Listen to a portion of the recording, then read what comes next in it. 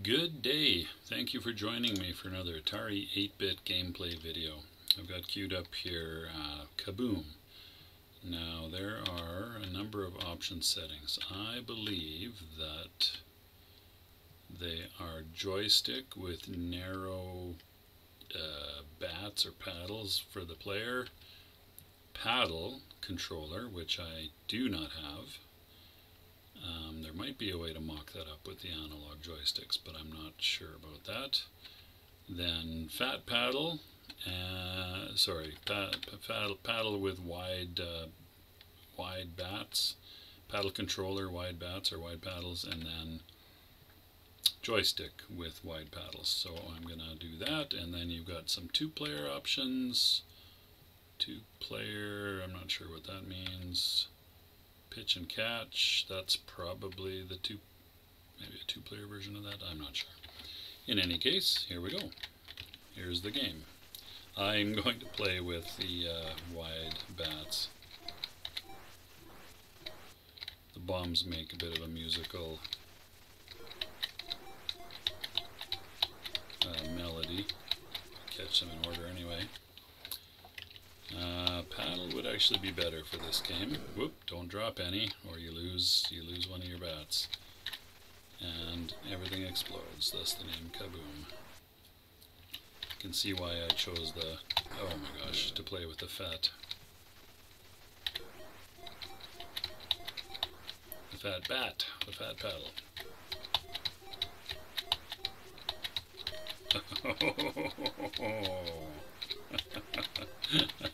I'd forgotten how tough this game is. I score. Select initials. Do I type? Whoops. Oh, it's a rotary thing. Whoop. Okay, well, I guess I'll be PPP. Conceived and designed by Larry Kaplan. Adapted by who? Paul Willson. Copyright 1981 and 1983. 81 is probably the Atari 2600 version, and of course Activision. So let me have another game or two of this. See if I can get a little better score. Graphics are basic, but not bad. It is quite reminiscent of the 2600 actually.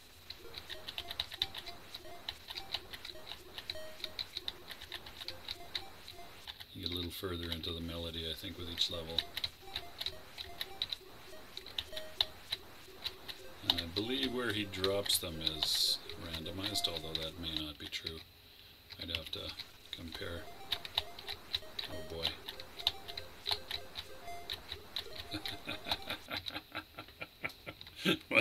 What a game.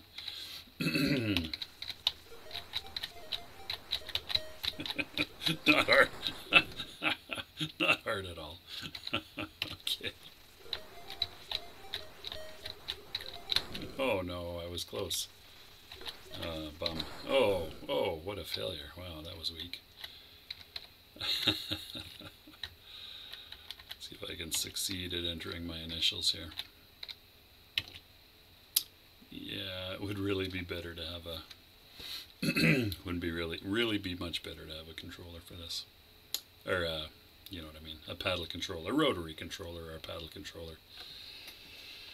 Alright, well, there's not tons of depth here. I think with the two-player options, pitch and catch might add a little bit more depth to it, but there's not lots.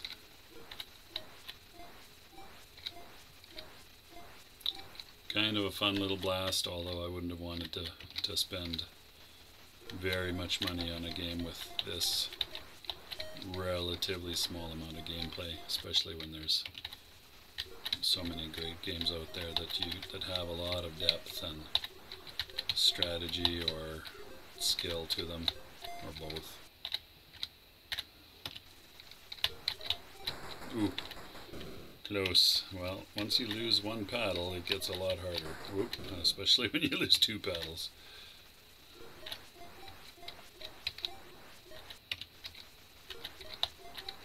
Although, whoop. Okay, once you're at A, you can't go any, it doesn't wrap around.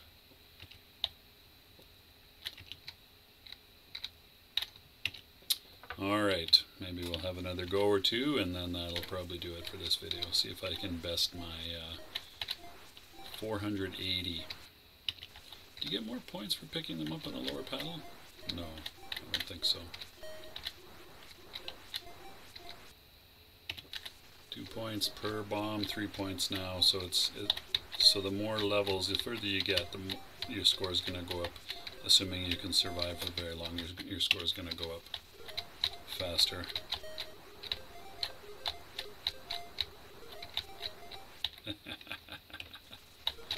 Whoa, whoa, whoa, whoa, whoa, there's so much going on.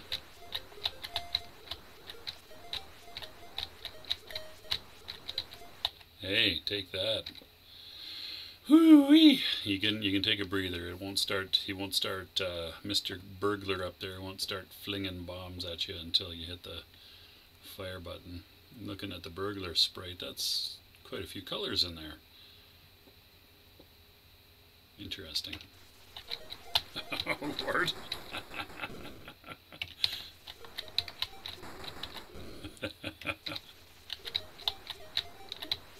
All right. 700, take that. Take that, all you, I don't know what, Kaboom experts. 734, that's probably about as good as I'm likely to do. Yeah, I don't think I have too much more to say about that. Interesting little game, kind of fun. Not tons of depth. There are some options there which maybe we should have a game with maybe we should have one game with the narrow paddles, narrow bats.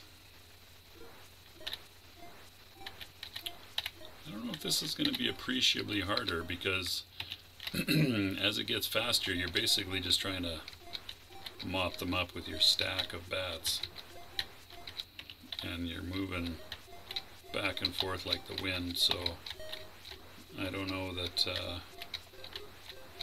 this really is any harder.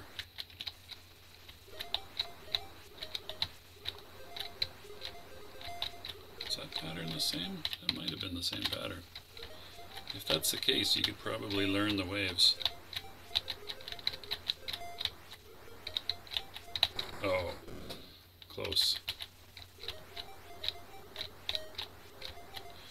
Definitely less bombs, so I think your progress through each wave is maintained.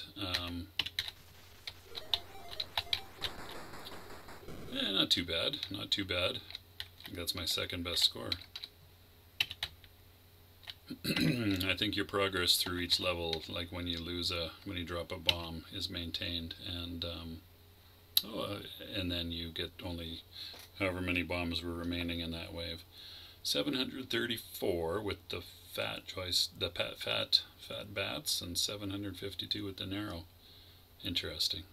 So if you're going for bragging rights, obviously the narrow beats the wide by a little bit anyway.